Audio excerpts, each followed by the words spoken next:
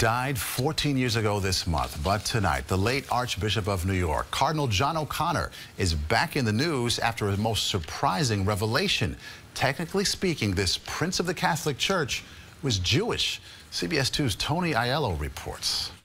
He had great love and admiration for his Jewish brothers, and I think he would have been pleased. Mother Agnes Donovan, a close associate of the late Cardinal John O'Connor, calls this news a wonderful surprise.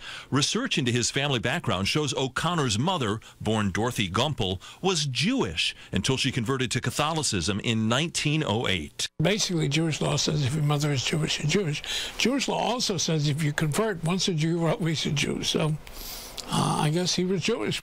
The story was first told in the Archdiocese newspaper, Catholic New York. Cardinal O'Connor's sister told the paper their mother never talked about converting. They assumed she had been Lutheran before she became Catholic. Quote, "There is indeed a great mystery here. I do not know what inspired my mother to become Catholic, yet I am certain her Jewish roots were mysteriously planted in my brother's heart." As Cardinal, O'Connor helped broker diplomatic ties between Israel and the Vatican and condemned anti-Semitism as a sin. New York Jewish leaders often called O'Connor a brother. He acted like a brother and he was a brother. We look back and we see how deeply connected he was to the Jewish people.